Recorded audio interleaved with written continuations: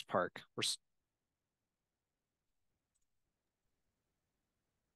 Buenas noches y bienvenidos a la reunión comunitaria del Parque de Deportes de Acción en el Parque Regional de Wheaton. My name is Matt Weir, and I'm a landscape architect and project manager with the Montgomery Parks Park Development Division. Thank you so much for taking the time out of your schedule to be here tonight. Mi nombre es Matt Weir, soy un arquitecto de paisaje y también un gerente de caso. Bienvenidos a todos esta noche. And before we get into the meeting, if you would like to listen to this presentation in Spanish, please click the globe interpretation icon at the bottom of your screen. This will take you into a separate breakout room where a translator will translate this presentation. Si está interesado en escuchar el español, una vez la interpretación comience, usted verá un símbolo de un globo en la parte inferior de su pantalla. Haga clic y únase a nosotros a la sala aparte para el español. Gracias. And I'll just give it a couple seconds while folks filter into that room. So bear with us and we will get started in just a moment. Esperamos brevemente para los que se unen a mí en el canal del español y comenzaremos brevemente. Gracias.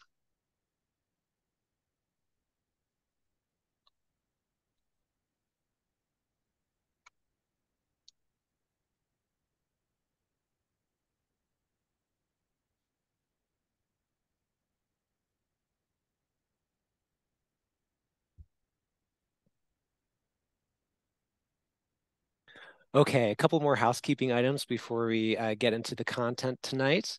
At any time during this presentation, you may submit questions and comments in the Zoom Q&A box. Our staff that's on the call tonight will be keeping an eye on these questions throughout the meeting, and towards the end of this, we will do our best to answer all the questions that are received. I do want to note that given the excitement about this project, there's a lot of people attending tonight. And if you see someone that asks the same question that you were wondering about, please just give it a thumbs up on Zoom, and that will signal to our staff that this is a high priority question to answer. This meeting will also be recorded and later uploaded to the project website, both in Spanish and English, so you can share it with your friends and family after tonight. And if there's one takeaway, please take the online community survey. The link is here. The website is mocoparks.org/shapeyourthrills. We would really appreciate if you take this survey. It only takes about 5 minutes. And lastly, my contact information is on the screen. You can send me emails.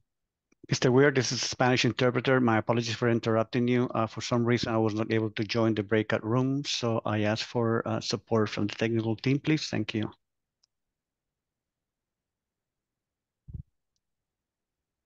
Okay, thank you for that heads up. Mientras esperamos resolver los problemas técnicos para unirnos a la sala del español, en pantalla tenemos detalles respecto a esta noche. Va a ser grabado y tienen un enlace donde puede obtener esta grabación. Por favor, le pedimos que complete una encuesta al final de la reunión. También tenemos un código QR para ahí. Y por último, tenemos los detalles de nuestro gerente de caso, Mr. Weir. Gracias. Esperamos un momentito para empezar la interpretación.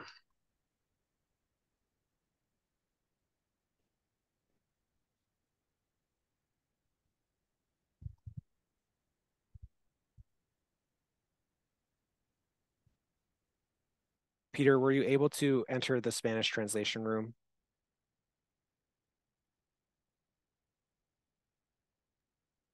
I think he's in now. Okay. All right. Thank you, everyone, so much. This is the beauty of virtual meetings. We find that we can reach more people with virtual, but of course there are technical challenges along the way. So thanks for bearing with us as we get started. I think the Spanish room is all set up now.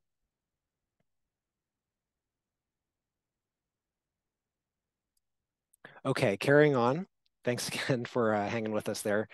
We have several parks staff on the call tonight. We have landscape architects. I am a landscape architect. We also have engineers, park planners, the park management team that maintains and keeps the park in good working order. We also have park police on the call as well. And behind the scenes, our public affairs team is helping to advertise this meeting and set up the Zoom. And if you got a postcard in the mail, it's thanks to them. We're also joined tonight by Roadside Harwell, which is a landscape architecture and urban planning design studio.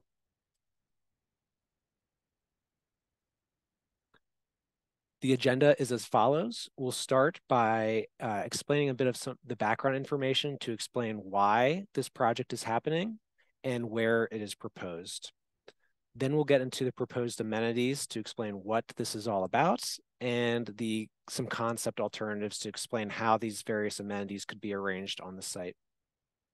Then we'll get into next steps, some more information, before hopefully spending the majority of tonight on questions and discussion. So there's a lot to cover, but we'll do our best to move through quickly so we can get to any questions that you have. Throughout the meeting tonight, we'll have a couple of Zoom questions that will pop up on your screen. If you would please take the questions when they pop up and let us know your thoughts. It would be most helpful. We really value your opinion. So the first question is, on a scale of 0 to 10, how much have you heard about the Wheaton Regional Park Master Plan? 0 means you've never heard of it, and 10 means that perhaps you were heavily involved throughout the master plan process and you're very, very familiar with it.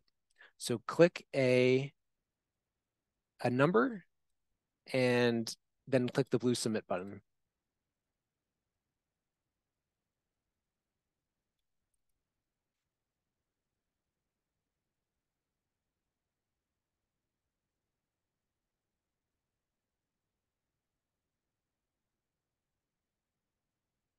And we'll give it just a couple minutes so people can read the question and submit their answer.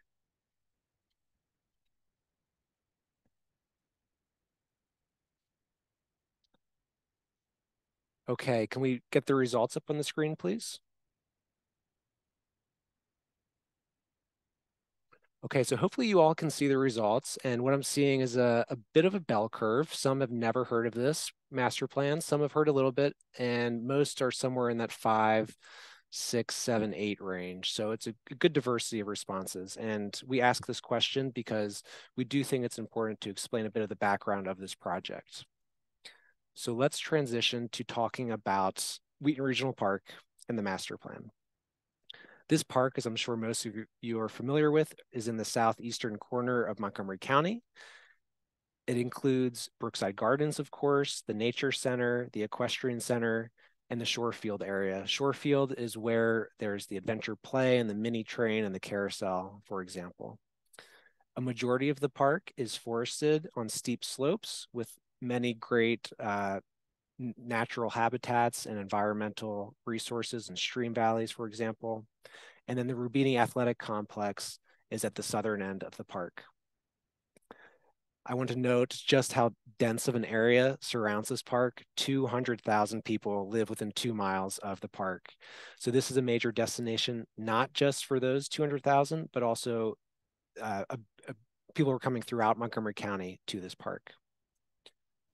But tonight, we're going to focus on the Rubini Athletic Complex. And this is the hub in Wheaton Regional Park for all things active recreation. So that includes baseball fields, softball fields, ice skating, there's a dog park, tennis and basketball courts, and the tennis bubble, among other amenities. And there is lots and lots of parking here as well. So with a park that's over 500 acres in size and over 60 years old, and with so many amenities, we, Montgomery Parks and the community, we need a game plan to prioritize new projects in the park. And the Wheaton Regional Park Master Plan does just that. It takes a comprehensive look at the entire Wheaton Regional Park to study how it can best serve Montgomery County residents. And the vision of the master plan is to essentially ensure that we're keeping up to date with the recreational demands and best serving a diverse population with unique recreational interests. The master plan included extensive community engagement over more than a 2-year span, and we did our best to reach the community where they are and meet them where they are. So this included in-person and virtual meetings, so advertising on social media and the radio and on the back of WMATA buses, for example, and doing online surveys and meeting with HOAs and civic association groups, for example. And after these years of planning, community engagement, the master plan recommended dozens of projects throughout Wheaton Regional Park. And these projects included things such as biking and hiking trails, ADA accessibility improvements, environmental improvements such as stream valley or stream channel restoration, renovating sport courts, wayfinding signage, dog park improvements. The list goes on and on and on. And we also heard during this time that the Rubini complex, while it has great features, it can also feel a bit sparse at times. And also at this time, we heard a strong desire for skate parks and action sports, both within Wheaton and throughout the county. So for these reasons, the most notable project recommendation is the Action Sports Park. And if you would like more information and background on the Wheaton Regional Park Master Plan, please visit this website. We have a short video that explains just about everything you would need to know about the master plan, but in more detail than I can go into tonight. Following on the heels of the master plan, Montgomery Parks underwent a countywide skate park survey. And this took a comprehensive look at the whole county and specifically the skate park needs for different areas of the county.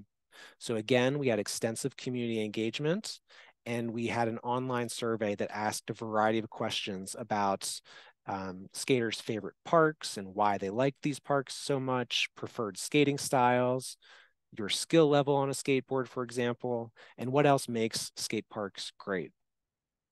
So through this process, we learned that we have many, many avid skaters in Montgomery County, and we got a lot of great data that helps inform us as we design skate parks at Wheaton Regional Park, but also at other parts of the county. And we took that data and that feedback and we scrutinized it. We can even break it down by demographic area or geographic area and age and your skill level to see what really makes a skate park great. And we can use that to inform us as we design new skate parks. So this skate park survey, coupled with the findings of the Wheaton Regional Park Master Plan, give us a great roadmap for the Action Sports Park. So transitioning away from park planning to the specific site, let's talk about the athletic complex. If you have ever visited this site before, you'll recognize this image. This is your view as you enter the park. And if you haven't visited, to the right is a steep slope up to the tennis bubble and tennis courts and the basketball courts. And then on the left side of this photo to the is a steep slope leading down to the baseball and softball fields. So hopefully this rings a bell for you if you've visited before. And this map is a map of the approximate project area for the Action Sports Park shown in pink. So again, the tennis bubble is an upper elevation. The roadway and parking lots is a middle elevation, and then the fields 4, 5, and 6 are the lowest elevation. So Zoom question number 2. We're asking about existing issues or challenges that you see on the site currently. And the question should be popping up on your screen now. Take a moment, read the question, read the answers. I think you can choose as many answers as you like, and let us know your thoughts on the existing challenges with the site currently.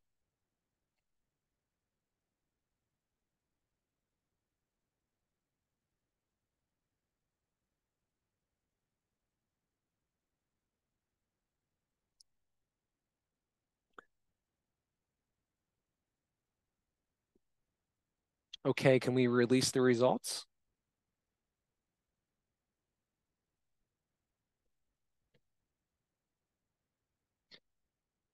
So hopefully you all can see the results. It's interesting that it's pretty uniform in terms of what people think the biggest challenges on the site are currently, but poor pedestrian access, a lack of seating, not engaging for youngest children, and it being really hot and a lack of shade are the top rated amenities. And again, like the first question we asked, we'll be sure to keep this data and feedback in mind as we continue the design process.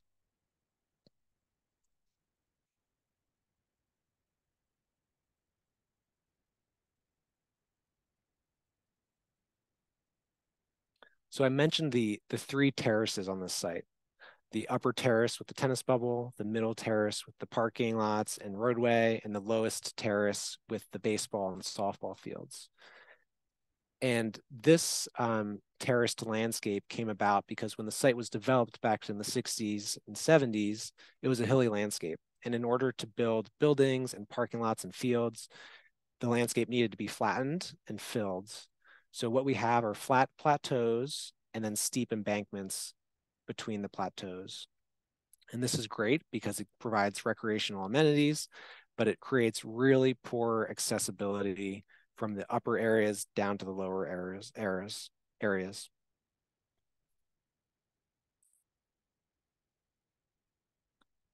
The entry drive prioritizes vehicles and does not adequately provide for pedestrians or people entering the park on a bicycle, for example. There's a lot of redundant and excessive pavement and a complete lack of stormwater management in the parking lot area. And there are dead-end parking lots. There's some unusual Y intersections and just generally a lack of accessibility from the parking lots to the three fields in the lower area.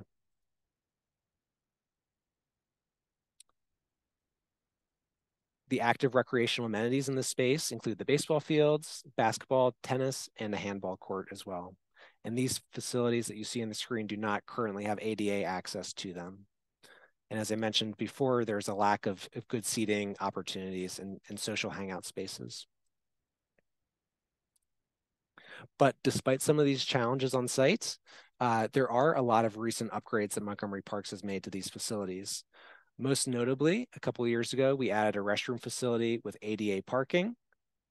Most recently, we added ADA access to field number 3, as well as player benches and bleachers for spectators, and new bleachers and dugouts at fields 1 and 2, for example. Fields 1, 2, and 3 are also the premier the premier diamond fields in this area. They have irrigation, they have lighting, and they're the most heavily permitted fields, almost permitted twice as much as fields 4, 5, and 6. And just last week, we opened, did the ribbon cutting for electric vehicle charging stations as well. That's the existing site. Let's talk a bit about the Action Sports Park, which is the hallmark recommendation of the Wheaton Regional Park Master Plan. And I'd like to start with a couple goals that we've identified for this project. Providing a diversity of action sports.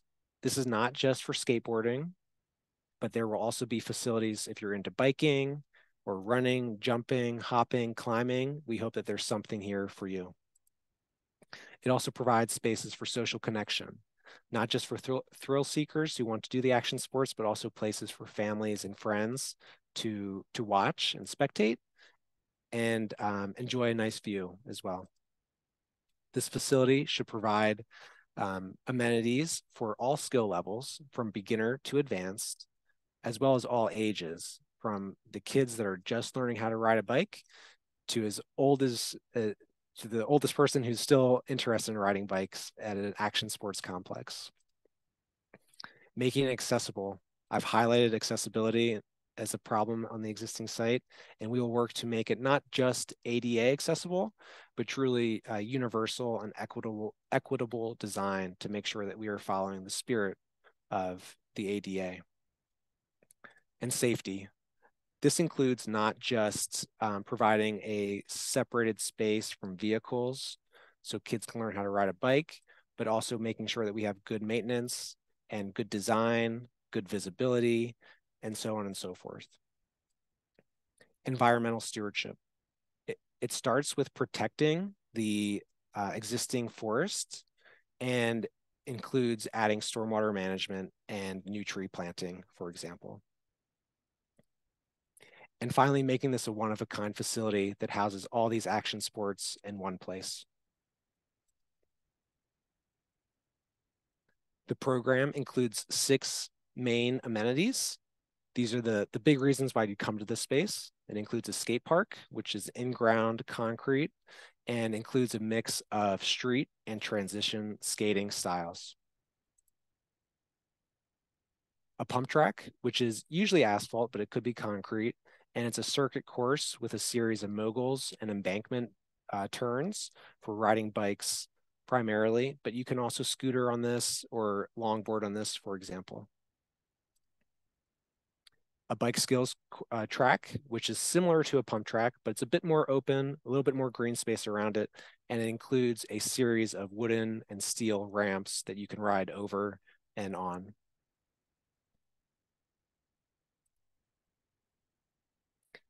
This also includes a climbing and extreme fitness area, and this is a bit of a question mark at this point. We have a question on the survey for you to review and think about, but this could be a place for climbing or maybe parkour or maybe an obstacle course. So take the survey and let us know what you think. There's also space for a kids' wheeled play area. And this could be a large flat paved surface that's for kids and for beginners as they get their bearings, riding and scootering, for example. Or it could be more of a bike playground like you see on the left-hand side, which is like a bike skills course, but it's for kids specifically.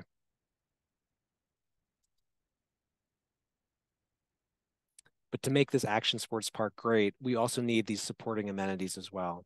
So as I alluded to before, making sure that we're providing spaces for spectating and viewing and watching, picnicking, for example, and some open space as well, and lawn space where you can kind of just rest and get your bearings on the site. And shade. Shade is always, always, always so highly rated when we do public surveys. People need shade, especially in the hot summer months. So this includes shade structures, but also native tree planting to provide shade as well. And this is a really big site. So this is not just shade in a little corner of the site, but really we're trying to find ways to add shade in different pockets of this park. And some additional supporting amenities.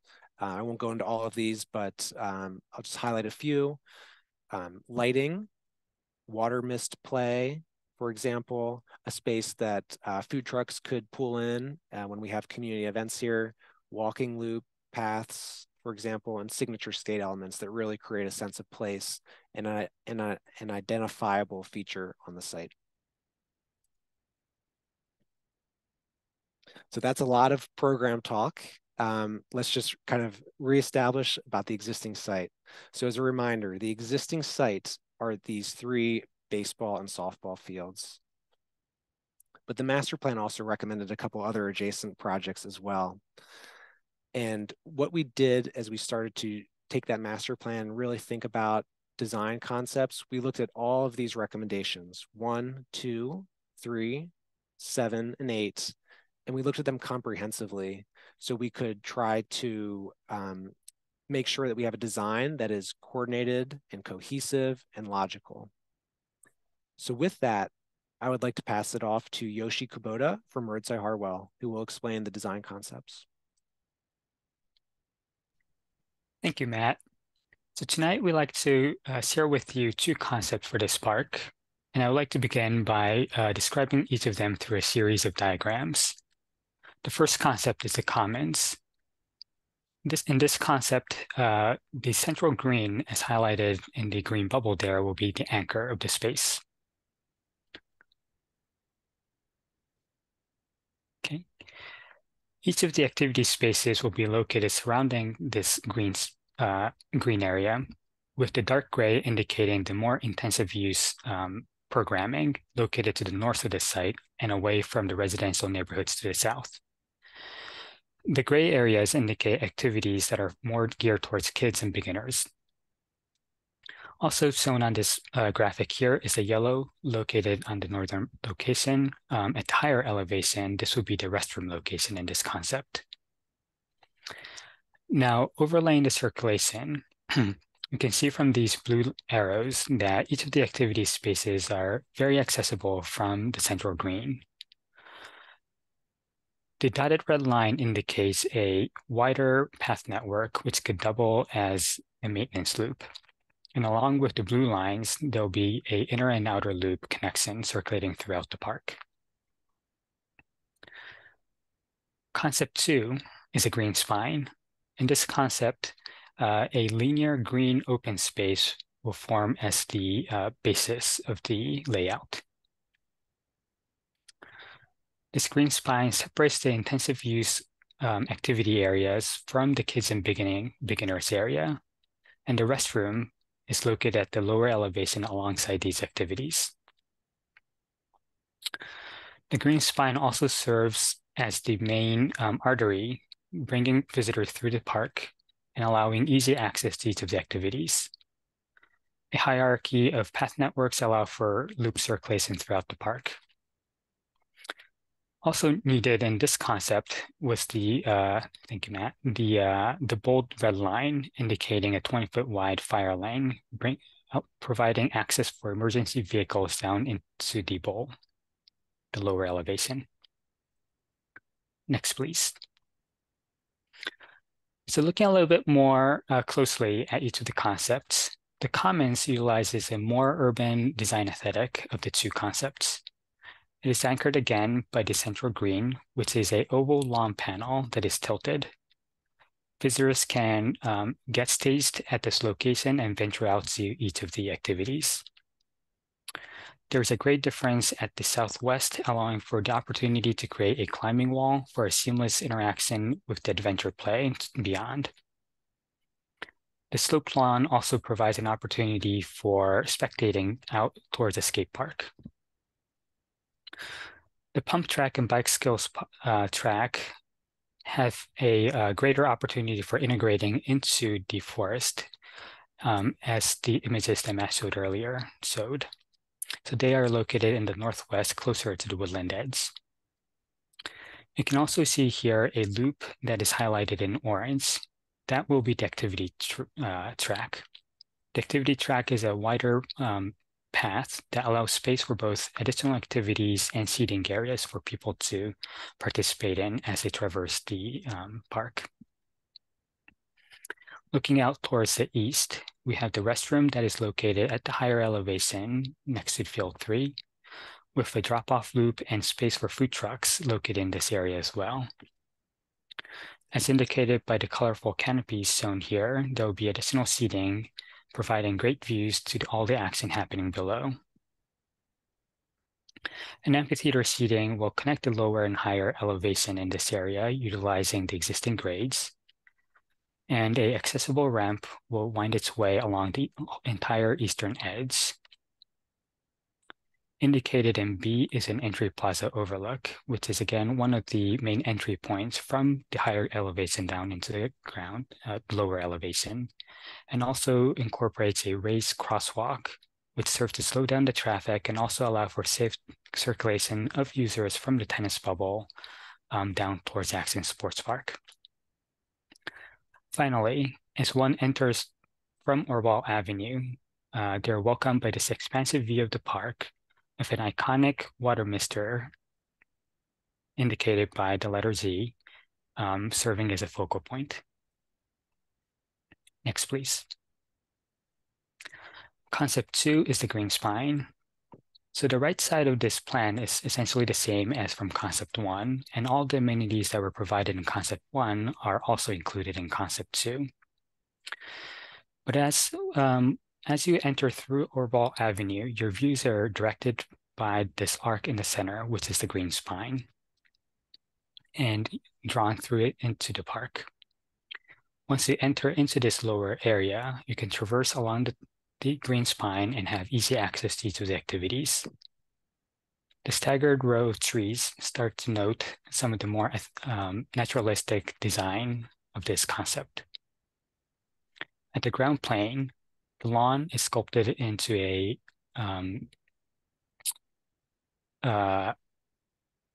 spectating berm, sorry about that, allowing views to all the activities that's happening in the pump track, skate park, and bike skills, but also facing the other way towards the entry level and kids-oriented play, where parents can picnic under the trees and keep an eye on their kids. At the northern end, we had the water misters as well as the restroom. Multiple locations for the restroom was examined, but this option allows us to have a relatively short fire access lane, which again is 20 feet wide and allows for the connection for emergency vehicles to come down into the play area.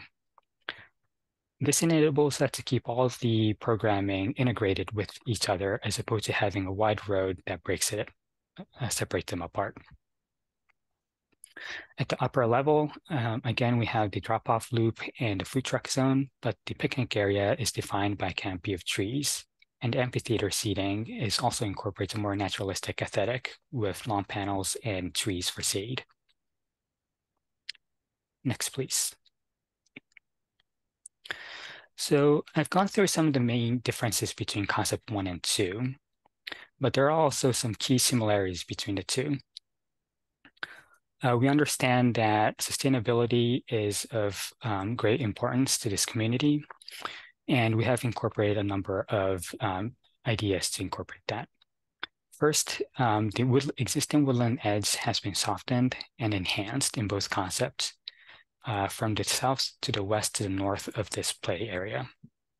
And particularly in the north, as indicated by location I in both concepts, there will be a stream buffer restoration. In addition, stormwater management is key. We see this as an opportunity not just to treat water, but also to integrate the stormwater facilities into the site to allow for better enjoyment of the visitors, and also to provide native plantings and other ecological benefits.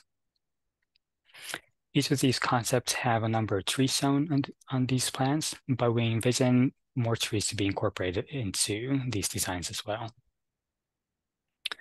Next, in terms of accessibility, each of these concepts were designed in concert with the entry drive, and the eventual layout allowed us to incorporate many opportunities for accessible routes, connecting everything from the tennis bubble to the parking lot to all of the elements, programming elements in the lower level. Finally, as was confirmed through question 2 today, there is significant desire for seating, and especially shaded seating. Some of those were discussed or mentioned during my previous slides, but we also envision multiple shaded seating structures to be interspersed throughout the site. And with that, I'll turn it back over to Matt.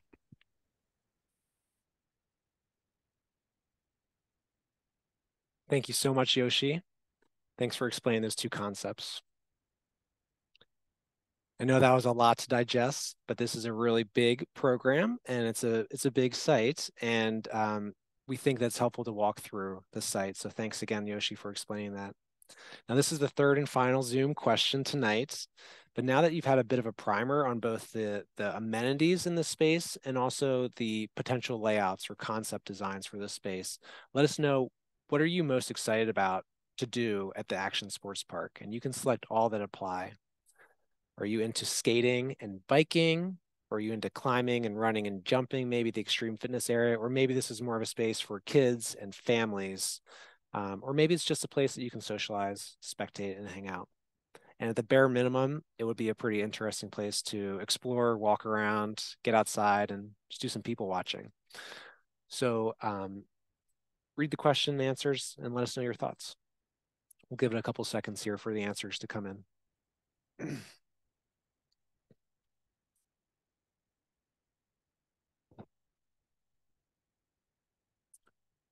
Okay, let's pop those answers up on the screen, see how this breaks down.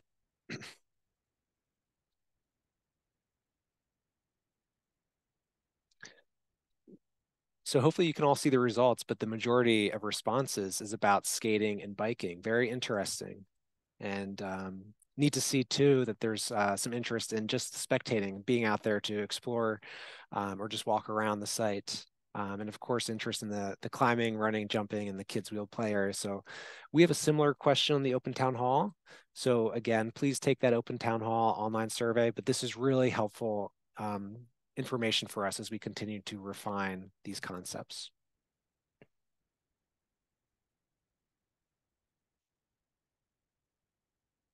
So as Yoshi was explaining those concepts, and as I mentioned, this is a complex project, and the master plan has a lot of project recommendations in this area.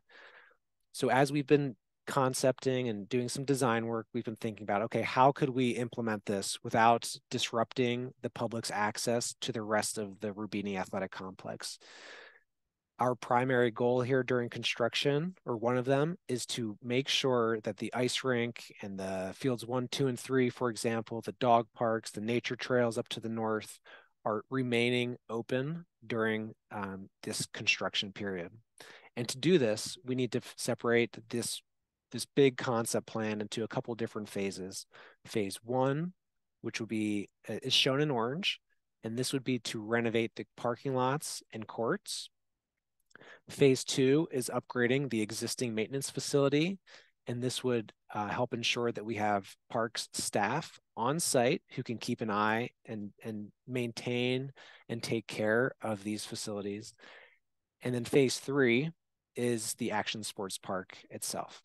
And again, I hope that this diagram shows that we are looking at this site comprehensively to ensure a well-coordinated and cohesive design.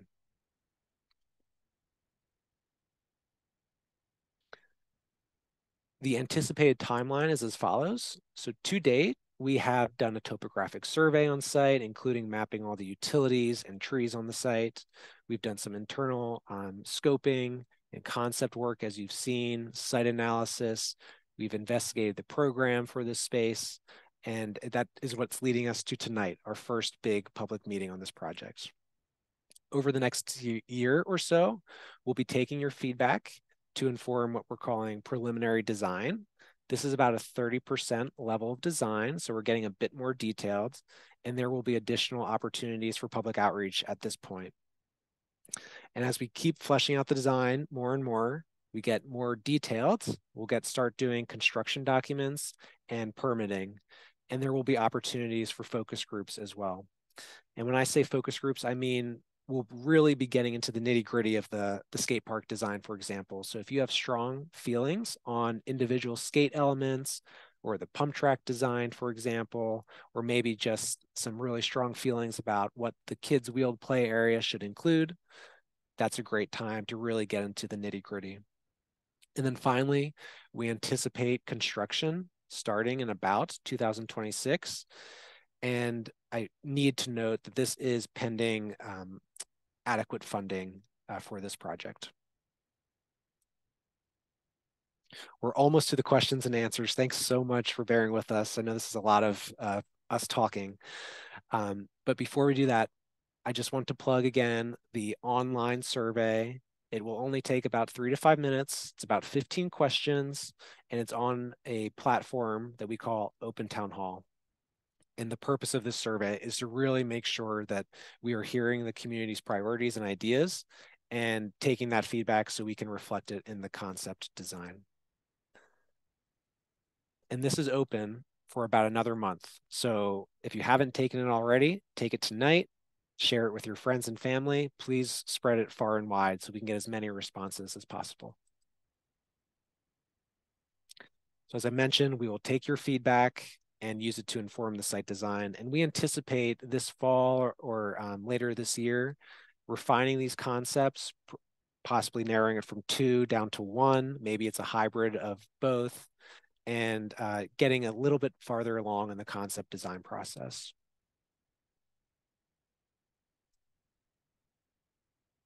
Again, here's my contact information. The link to the project website. This is the best way to stay abreast of all the goings on with this project. And again, the link for the Open Town Hall survey. Please be sure to take it. If you have questions about the tennis and pickleball and basketball court project, the link is at the top of the screen. There's also a recorded video for that project on the website that you can watch and get more detail about the courts projects than we have time for this presentation. If you have questions about the park in general, or any questions about Montgomery Parks for that matter, please be sure to contact the customer service line or email shown on the screen. And if you ever have questions about safety, please direct them to the park police.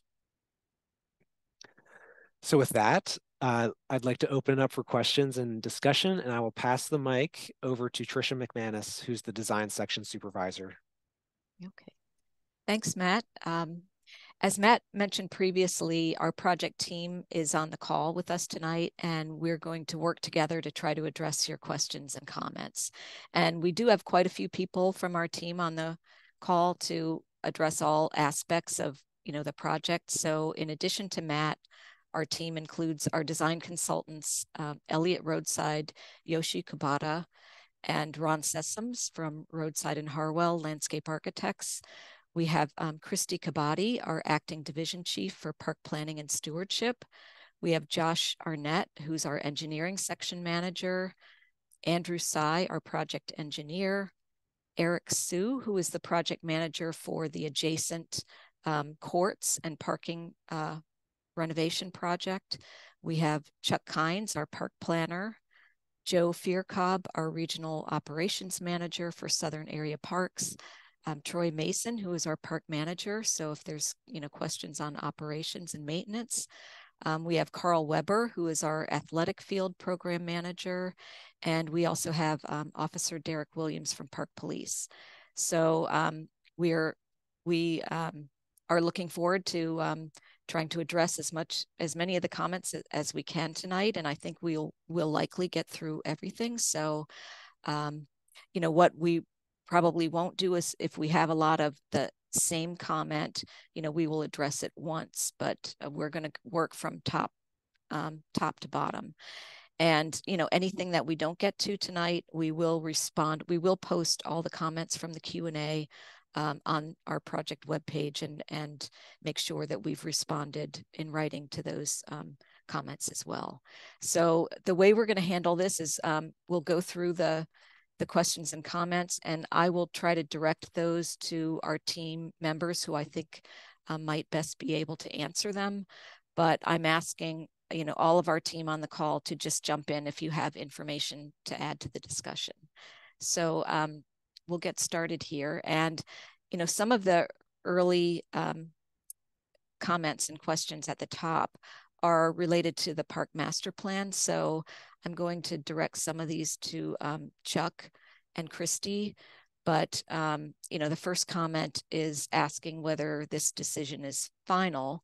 And in terms of, I'm assuming in terms of this facility. And, this was a recommendation, the signature recommendation of a master plan that's been approved by the planning board. And we have already, requested funding for implementation of the master plan. So our team is the implementation team. So I think that, the project, we are intending to move forward with the project, but if you have, specific comments on how we could, make it, we're open to suggestions on how to, on how to design the park, and any, comments that you have that would make this, that could respond to whatever the issues are in terms of the objections. Then the next comments are, I'm gonna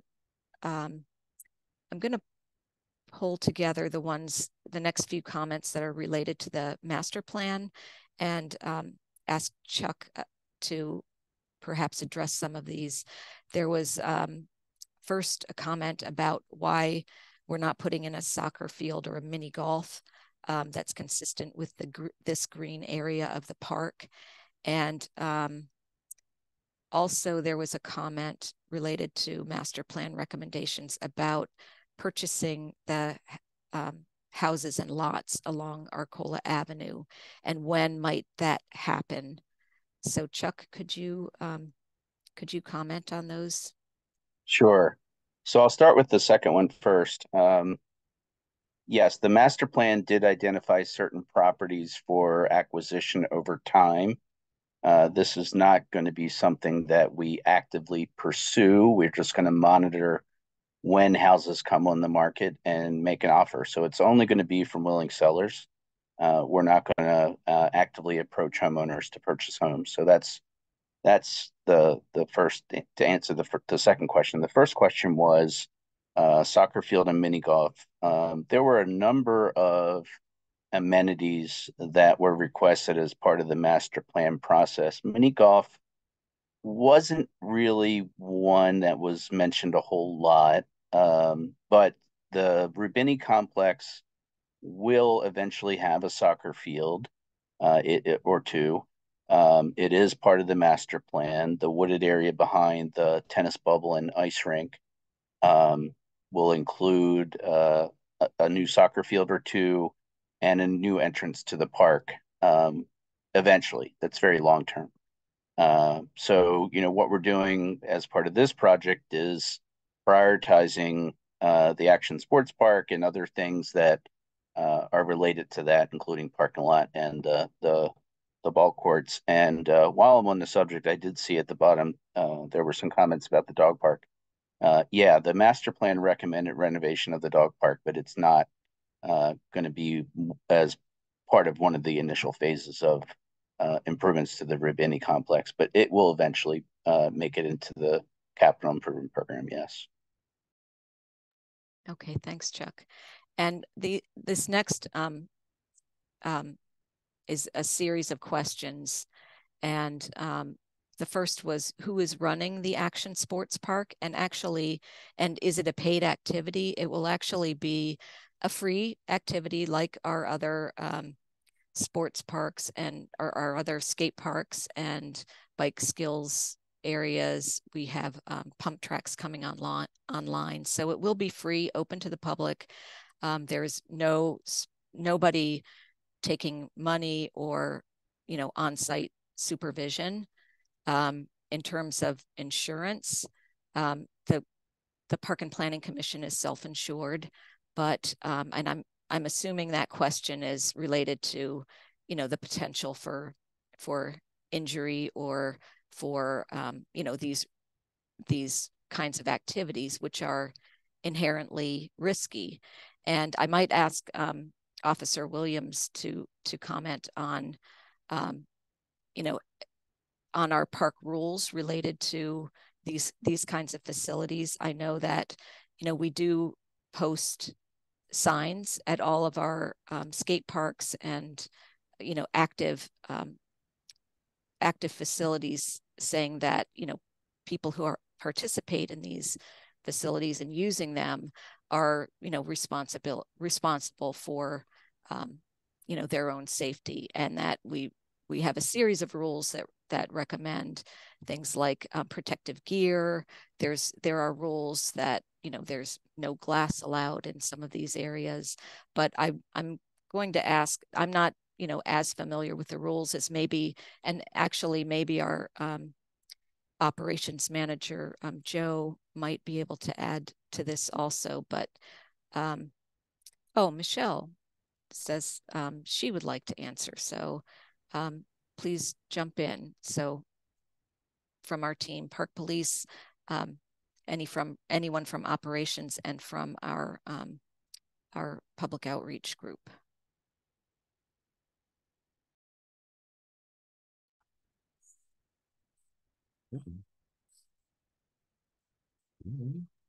Oh, Officer Williams, we can't hear you. Okay. Oh, there you Yeah, are. Okay. Good evening, everyone. Like I said, it's not we normally have signs posted at our parks, at the skate parks, about the rules and regulations. Of course, it's not anything you can go to jail or receive a citation for, but we do have rules there, and by chance somebody violating those rules, they'll be asked to comply or just either leave the park. Okay. Okay. Joe, do you have anything that you'd like to add to that?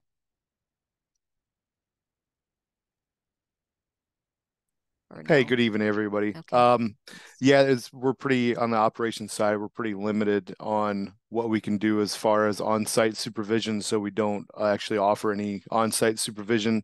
It is largely at your own risk. It's kind of like the same places of the pump tracks around and the skate parks that are around the parks that are used to seeing. So yeah, it is at your own risk. We do have a risk management division.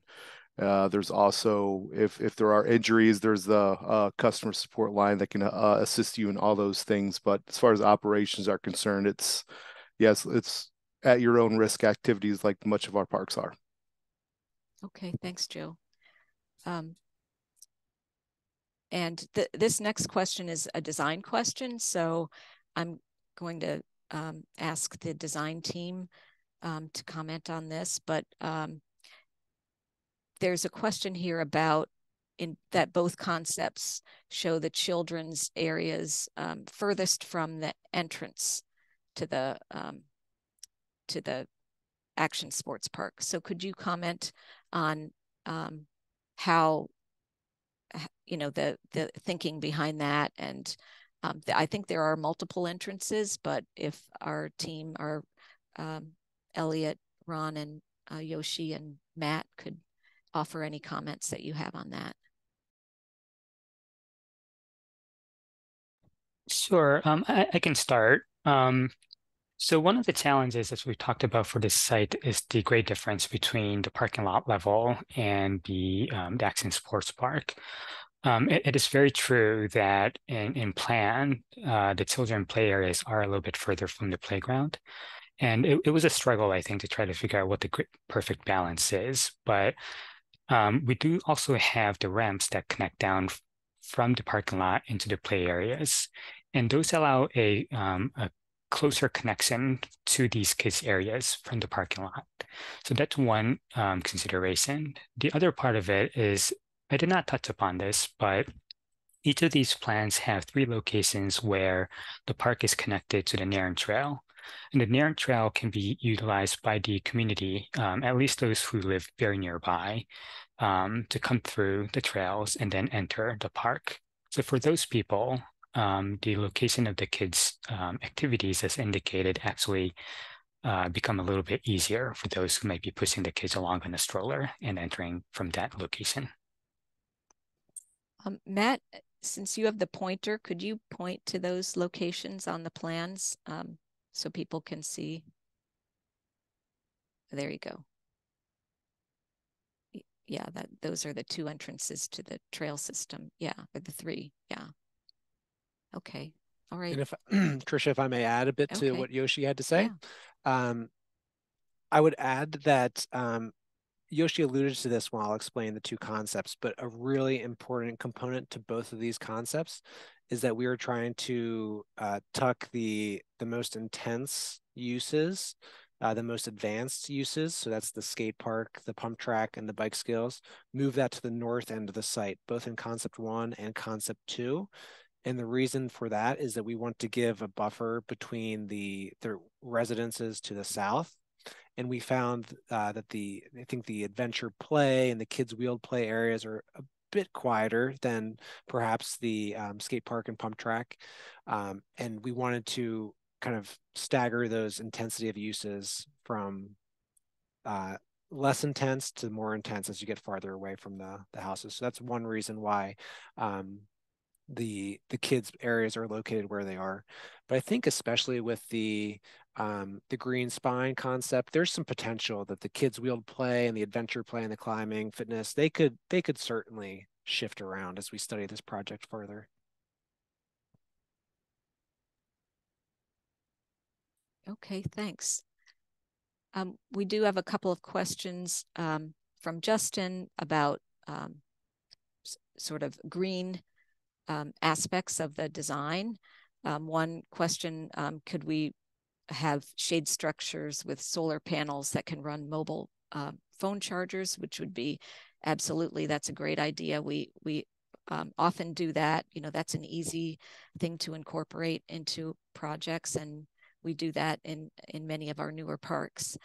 And then question, and Matt, or maybe one of our engineers could touch on this one about the restrooms having gray water recycling. And I know, yeah, I'm not sure about that, but I think that's something we could look into. Matt, do you have any thoughts on that? We have been very at a conceptual level thinking about the potential for a restroom on site. There's a lot of constraints for us to think about, including the sanitary sewer line and the water line that somewhat limit where the restrooms could go. As Yoshi mentioned, if we want a restroom in the lower area, it does take away from amenity space, and it does require a really big 20-foot wide fire access lane from the driveway into the park. And again, that divides the site up and takes space away from action sports amenities. But gray water recycling is a bit of a new concept to me that I can't speak too much about, but we did, and I'd be curious what the engineers or maybe operations staff has to say about it. We did talk briefly about some other restroom types, like a throne restroom, if everyone has heard of that. But I think there's some limiting factors on that with the amount of people coming to the site. Some options like that might not be quite so feasible here, but we'll continue to study that. And I would, if others on the call have other feedback on gray water recycling, I'd be all ears. Josh, or I'm happy to touch on that a little bit as okay, well. good. Oh, thanks, Andrew. Yeah, as Matt mentioned, we've been studying the potential for an on-site restroom building. Gray water, certainly, you know, we love to conserve natural resources here at Parks, so the ability to reuse water to flush toilets is something that, if it's possible, we would like to sort of assess. But the challenge here is that with the amount of users that we anticipate utilizing the park, we're not sure if gray water alone would be sort of sufficient, which then ties into the challenges Matt just described of the on-site water and the on-site sanitary sewer main. But certainly that's something that we're assessing as we advance into design. Okay, great. Thanks, Andrew. And you know, I did see from the online surveys already how important an item that restrooms seem to be from our open town hall in terms of an amenity that people really want in this area. So we will definitely be looking into all the options to provide that kind of provide restroom facilities for the area. So the next question from Linda is, will there be a public art component? And I think we would love to have public art here. It would really activate the space and make it special. I'm gonna also direct this to Matt and Yoshi and our design team to talk about, you know, any preliminary thoughts that the team has about how public art could be incorporated. I have a couple ideas, and then I'm curious for Yoshi and the Roadside Hardwell's team's thought as well. But public art, I think, can take many forms, especially at this park. One aspect that we thought is kind of a great multi-use option is as we've been thinking about these water misters, there's great potential for the water mister itself, not just to spray water mist, but also become a bit of a sculptural element, like shown in the image here on the right-hand side. So there's potential like that. There's also the potential to incorporate art into the skate park itself. And this could be in the form of like a mural, like you see, but there's some great skatable art elements as well. I don't have a great picture in this presentation, but I alluded to a skatable or an identifiable signature skate element, and I pointed to this image in the top right.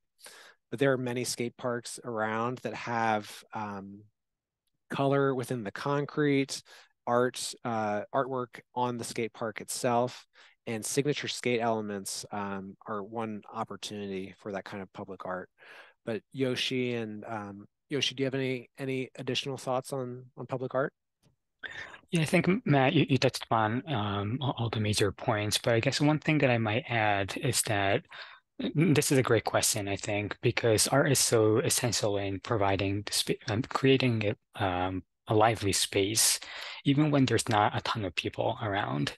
So incorporating it in any way through sculpture, through murals, through ground plane patterns, or incorporating it directly into the skate park features, I think that's something that definitely should happen and be considered. Okay, thanks. Thanks, Yoshi. And actually, Matt, I want to, I'm skipping down a little bit because you had mentioned the water mist feature. And there is also a question about in concept 1, whether the water mist feature will block the view of the skate park from the sloped central court. So that's a little bit of a follow-up since we were just talking about that feature. Could the design team talk about that? Sure. I think that is a good question because the way the lawn panel in this scenario tilts towards the skate park and the water mister is right in between. It's a good question. I don't think we're quite at that level of detailed design yet, but one thing I would ask the audience to keep in mind is the scale of this park. I didn't mention this is 8 acres, the 3 ball fields, more or less. So it's a really big space, and the water mister probably wouldn't be so big, maybe not quite as big as it's shown in the plan here, but I don't think it would really significantly block views, but that's a design feature that we'll be sure to keep in mind as this moves forward. Okay, thanks. Question here about, can some of the seating be dynamic, like swinging benches? And we've started to incorporate those into some of our parks, and I think that would be a great thing that we could consider. Does anyone on our team want to talk a little bit about how or where we might include some of those kinds of features? I could answer that question. Okay. I think that's a really wonderful idea.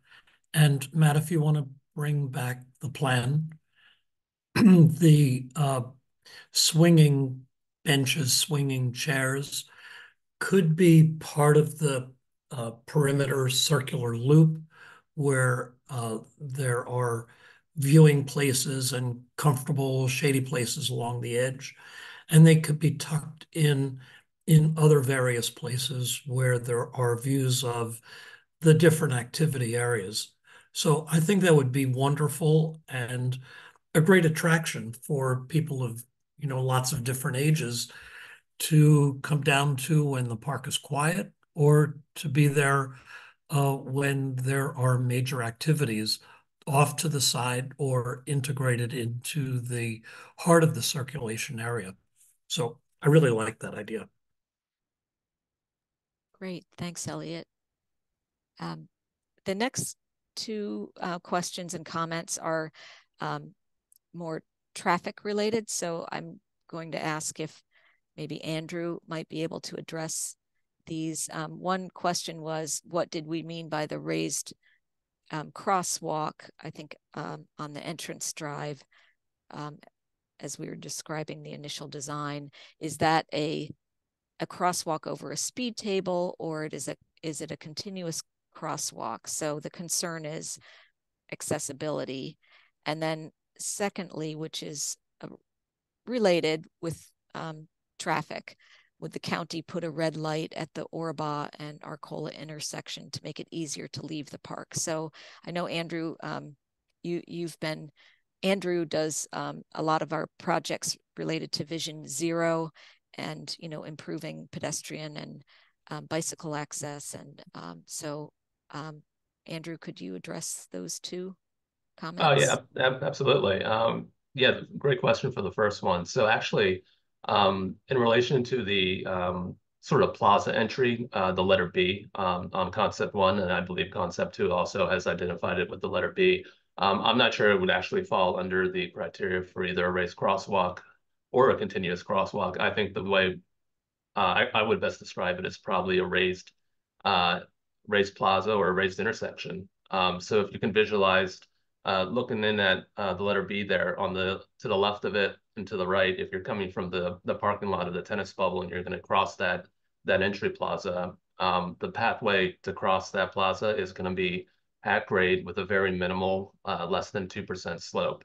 But that whole plaza is going to be raised up a few inches to provide a vertical deflection to slow vehicles down that are going to be coming via entry and exit off of Orba Avenue.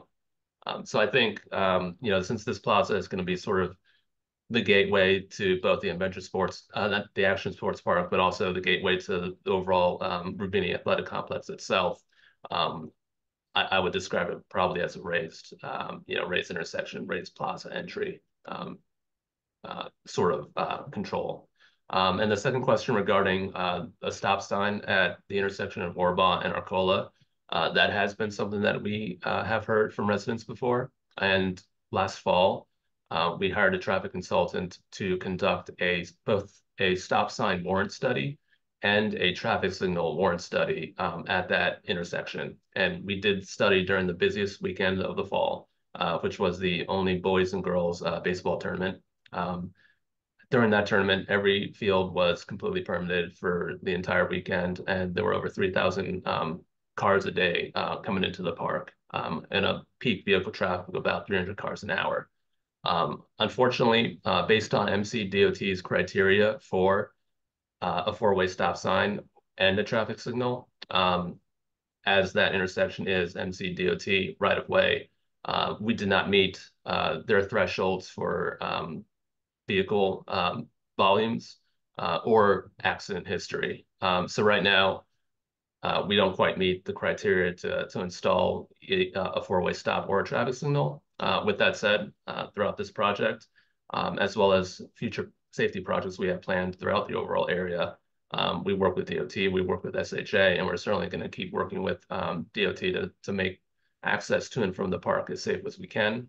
I saw another question about, I think, bicycle and pedestrian access throughout Wheaton Regional Park. So I think that actually is a good segue into, we just received a $7.5 million federal grant called Safe Streets for All to implement safety and trail connection improvements throughout Wheaton Regional Park, throughout the Matthew Henson Trail, and throughout Sligo Creek Trail.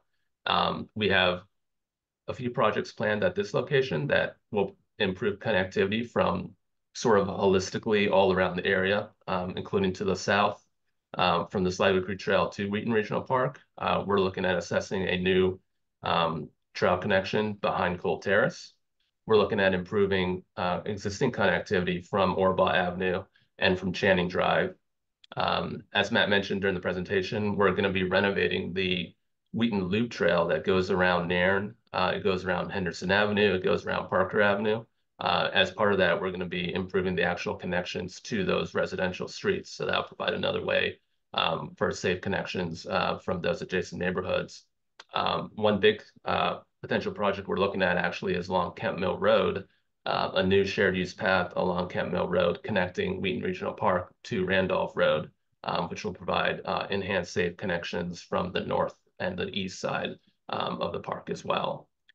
We do have sort of a targeted outreach planned in the next few weeks for the Safe Streets for All projects. So, please stay tuned for more information on that in the coming weeks. Okay, thanks so much for that and for addressing, that related questions, because I know a lot of people that came up in the Open Town Hall survey quite a bit. So thanks for that. And next few questions about design, just to describe whether the green spine area would be level or hilly. And then, a comment that people really appreciate the designs, and I saw that further down in the questions as well. But we really appreciate the work that Roadside and Harwell team have done to develop these plans. They've been very carefully thought through, so would anyone like to answer the question about the green spine hill, open green space? Sure. The green spine, the spectating berm, as initially thought, I believe was considered more as a consistent sloped hill, so people can sit there. That being said, I think it is a very interesting idea to consider a bumpy area as well, as that would provide more space for, say, little kids to just run around and enjoy the area. I don't think it would be the entirety of this long arc, but it is a very lengthy arc that we have here. So I think to answer the question, it was conceived of as a sloped berm, but there is potential to incorporate additional mounding as well. And thank you also for the positive comment regarding the concept. It's very much appreciated. And yeah, thanks, Yoshi. So the question about the restrooms, would they be unisex or the old style? We are putting unisex restrooms in all of our recent restroom buildings. So I think that is clear. We did that most recently at Hillendale Park in our restroom and shelter there. The next comment, and this might be more of an operations or park rules. So I might be asking Officer Williams or Joe or Troy to clarify, but the question is, will it be clear that biking, skating won't be welcome throughout the park, but primarily in the areas dedicated? And I think bikes are, bikes can go anywhere within the park, but are there specific rules, the park rules regarding skateboarding? Could someone address that?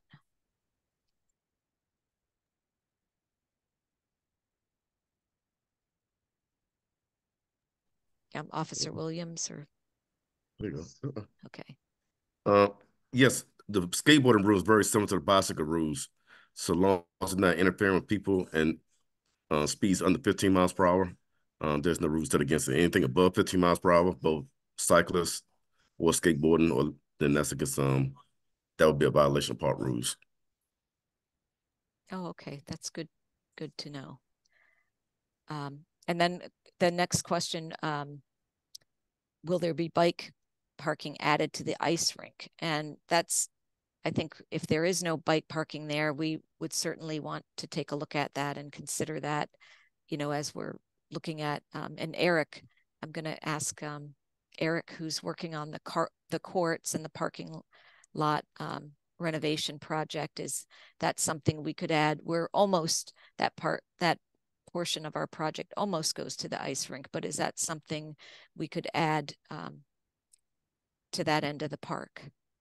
Yeah, so the courts and parking improvement project is in detailed design currently, and that's absolutely something that we can throw into consideration.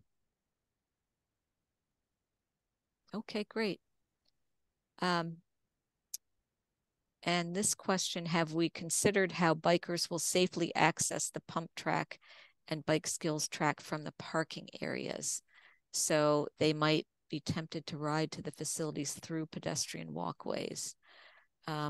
Should consideration be given to locating facilities where users may ride from the parking lot closer to parking to the skate park? So would there be a separate circulation route? I don't think so, but is that and I'm not sure we've thought through that in a lot of detail yet, but Matt and our design team, do you have any thoughts about how pedestrian and bicycles intermingle on the access routes to the facility?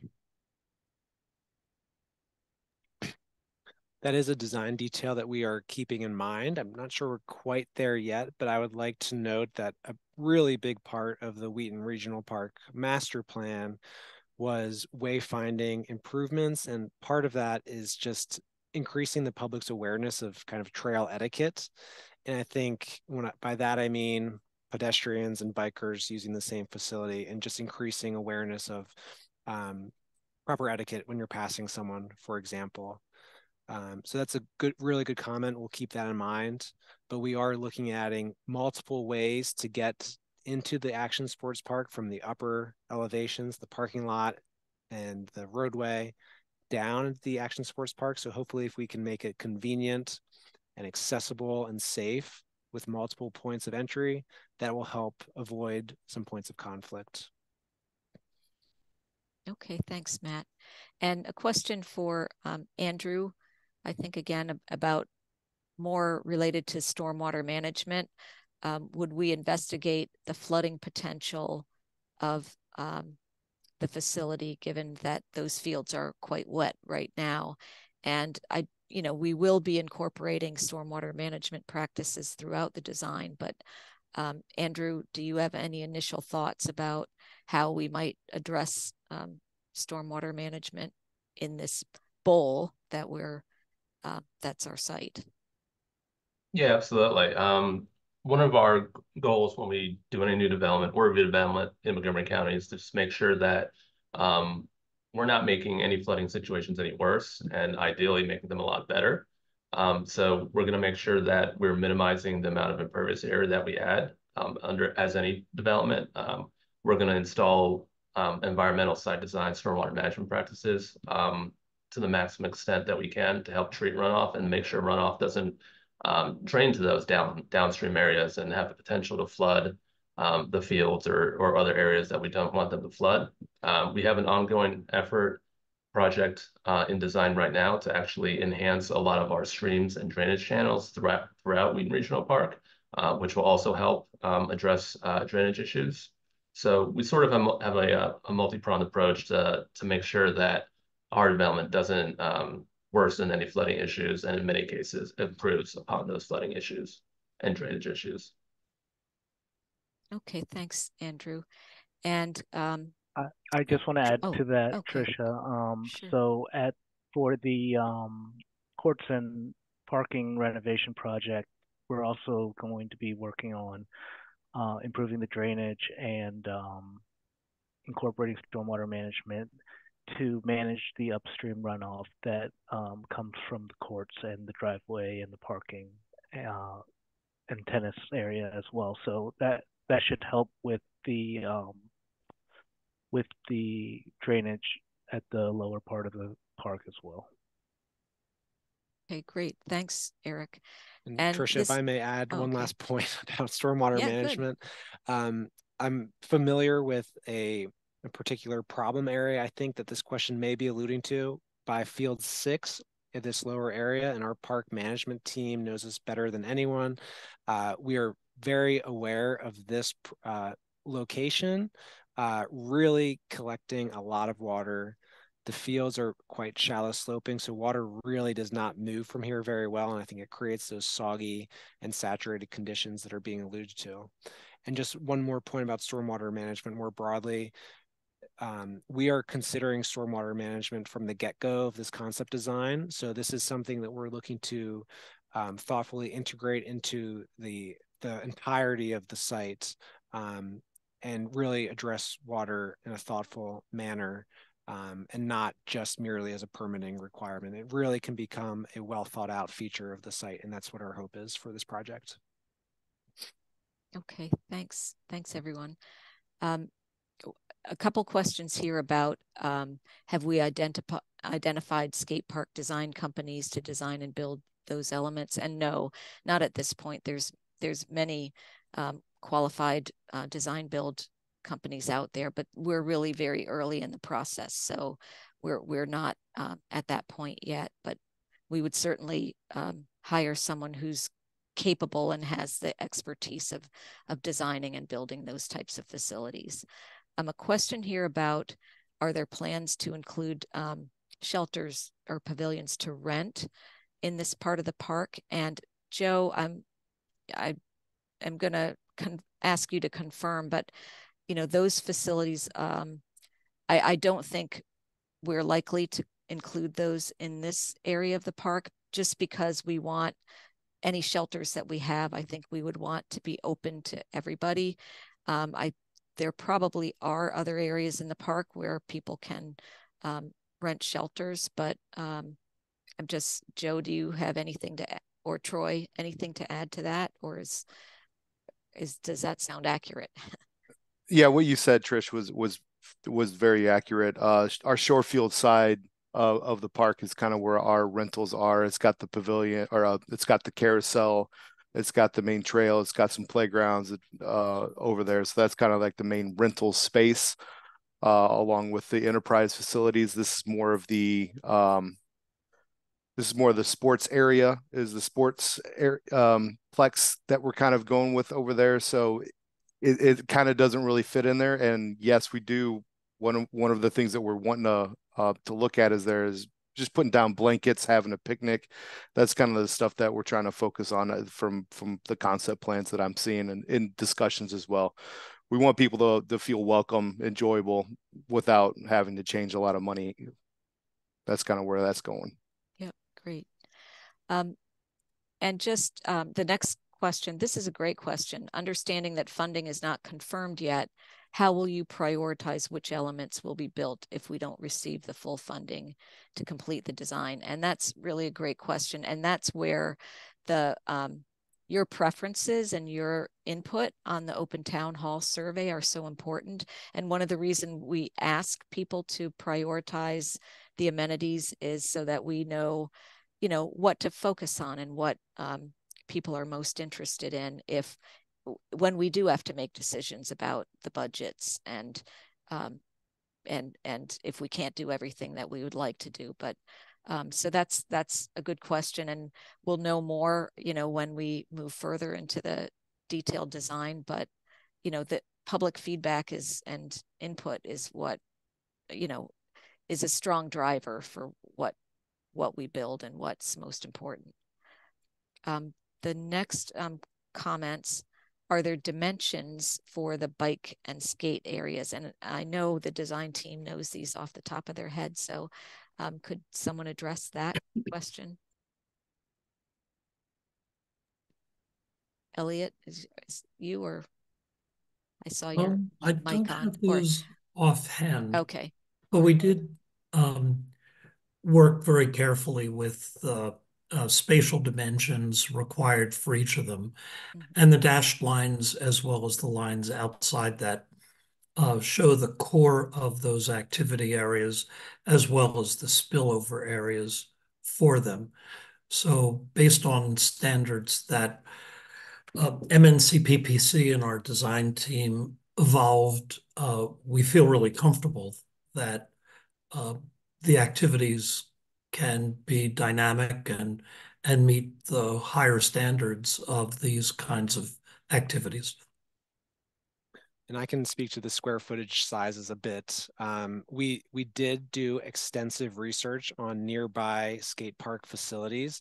And since this is a regional park, the skate park and the pump track and the kids wheeled play area should be sized accordingly. This is a bigger scale than a neighborhood or a local park, and these facilities should be designed and scaled accordingly. So the skate park is, I believe, that circle line is, I think, 20 or 25,000 square feet. The pump track is about 15 to 20, if I recall correctly.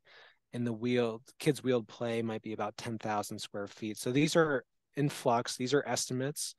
And at this point of the design process, just scaled according to what a regional destination would be. Okay. All right. Thank you. And a comment here about encouraging the county to improve public transportation access and bike infrastructure to and from Wheaton Regional Park. And I think, as Andrew mentioned earlier, we are looking at least the bike infrastructure, and that's something I think the public transportation is something we can also look into as we move forward. A question about whether we could locate some of the children's facilities closest to the restrooms. And I know, Yoshi, when you were describing the design, when you have fully plumbed restrooms that require the fire truck access, I mean, the intent was to try to keep them to the most accessible areas of the park. So, but that is something we can think about a little bit more. I think it, I'm thinking off the top of my head, but, the restrooms were located in the areas they were because they were very easily accessible to roads and the water and sewer lines. But I mean, it might be possible to have another type of restroom, like a vault toilet, or closer to the children's areas. But any thoughts from our team quickly on that? I see we're running out of time, so I do want to try to catch any other comments that we might have missed. But any thoughts on the restrooms? Because that I did see that come up quite a bit in the open town hall survey.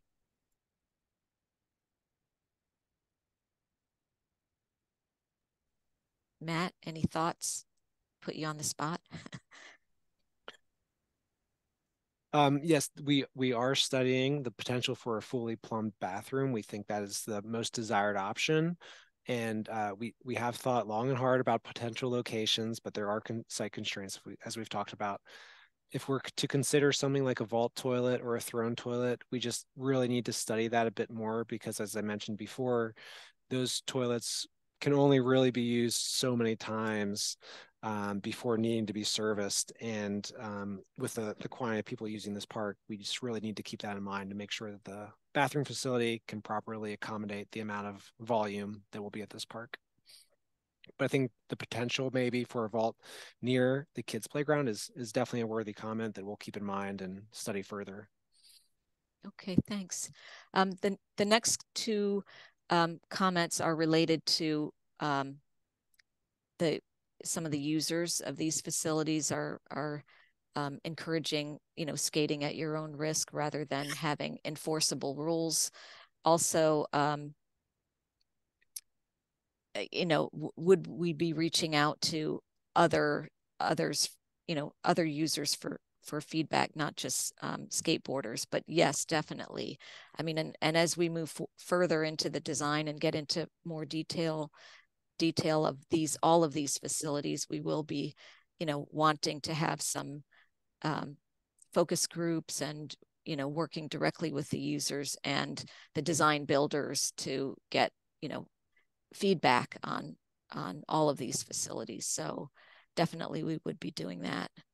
And then is shade possible in the action areas, such as the skate park and the bike areas? And I think, that's something we will, yes, I think so. I mean, that's something we will be considering as we get further into the design. I mean, this is really these are really concept plans right now. And as Yoshi had mentioned, it's not really showing everywhere there might be planting, but yes, we agree that shade is very important, and we'll be looking to incorporate that into the plans. I just want to see if I can get through as we're closing on our time, but will lights be included in the design? And yes, that was recommended in the park master plan, and we are intending to light the facility so that it can be used after sundown. So that is definitely part of the plan. We haven't really looked in detail at what kind of lighting that might be or what the hours would be, but yes, this facility would be lighted.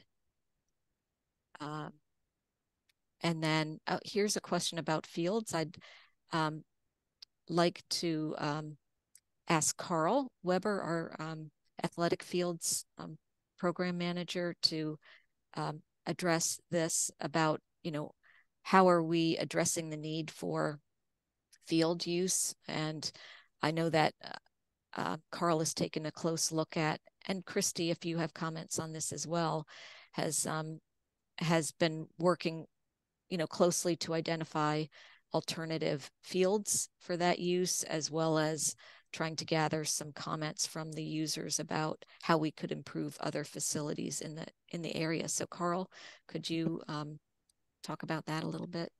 Yeah, absolutely. Good evening, everybody. So yeah, we understood that we are going to be displacing some of our users. So we pulled permits and decided to talk to the top, I think it was 8 users, basically. I think anybody with over 50 hours of permits, and let them know that the fields were going away and see if they had suggestions on where we could make improvements. We are looking at several fields in the area and making some improvements to them, whether they're dugouts or their infield renovations. I know MLK recently the baseball field got an infield renovation. Glenmont Local Park recently opened at the softball field. There's been some renovations at Blair. The high school fields through our MCPS contract, and that softball field looks like it's going to go into CUPF here shortly. So we are definitely looking at improvements in the area. Um, you know, we may not be able to exactly build new baseball fields, but we are looking at improving our existing inventory, and then possibly maybe there's a conversion from a softball field to a baseball field out there that could help also. Okay, thanks so much, Carl. And I did see, I think, a comment that might have been answered about wheelchair users for these facilities. I did want to just mention that we did take these initial concepts to the Commission on People with Disabilities to get their feedback on, our ideas for the park and how, accessibility was being considered not only within the facility, but in the connections to other areas of the Rubini complex. So we are definitely thinking about all wheeled users using the facilities, as well as people that would be accessing the area, whether they're using the facilities or not. And then, yes, a comment about Carol Knowles about the pump track, that we're envisioning this to be, similar type of facilities. And how can the community make sure the project receives adequate funding to build the park? I think that's, we encourage any, people who have comments or who are interested in these types of facilities to come out when there are budget hearings on our capital improvements program. It's, every 2 years, the program goes to the planning board for public comment, as well as to the county council members. So, letting your county council members who make the final decisions know of your interests is a good way to support the project. So I think that is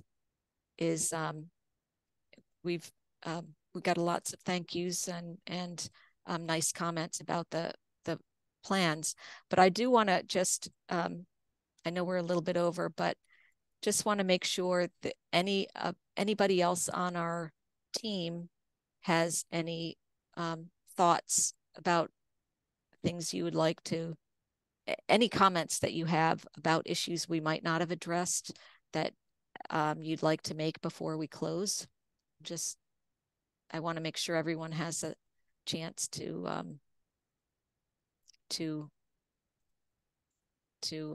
add any additional comments or issues about your area of expertise. Anything about operations. I know that Matt did mention that we are going to be renovating the small maintenance yards to the north of this area, and I think having better yard for our operations staff to be able to take care of this area is something that's we're very important part of making sure this facility is a success. So if no one's going to jump in, I think I just want to thank everybody for so much for joining us tonight, and we really appreciate all the thoughtful feedback that we've received tonight and in the open town hall survey. There's a lot of great comments, And you will have additional opportunities to provide input as we move forward. And we really do encourage anyone who hasn't taken our online survey yet to go there and provide your any ideas that you have. And if you do have other additional questions or comments that you think of later, or if we didn't address an issue well enough tonight, please feel free to reach out and contact Matt directly. So before we close, I'd also like to acknowledge several other of our team members who've been supporting us on the call, especially Michelle Ramirez, Melissa Chotner, and Susan Stafford from our Public Affairs Office. They help us with everything related to, community notifications, surveys, signage, social media postings, and, they do just a great job. And I also want to thank Peter Batista, our Spanish language interpreter, who is on the call tonight. So thank you all. We couldn't do our jobs and do this work without you. So Matt, I'll turn it back to you for any final comments that you have to close the meeting. I would like to again just thank everyone, both internal staff and of course the public who attended tonight. I know this was a pretty heavy amount of content and program ideas and concept ideas and great discussion. So thank you so much for sticking with us through this meeting. The very last question that was asked about how can you support this vision becomes a reality. Tricia mentioned the CIP process and reaching out to your county council member. We're in the midst of that process right now, and I think they're accepting people to sign up and testify. So if you're willing to be an advocate for this project, please go to the county council website, and they have options to sign up at a couple of different dates and times, and let them know how you feel about this project. So with that, I'd like to again say thank you. Please take the survey. Please reach out to us if you have any questions. And until the next meeting, have a great night.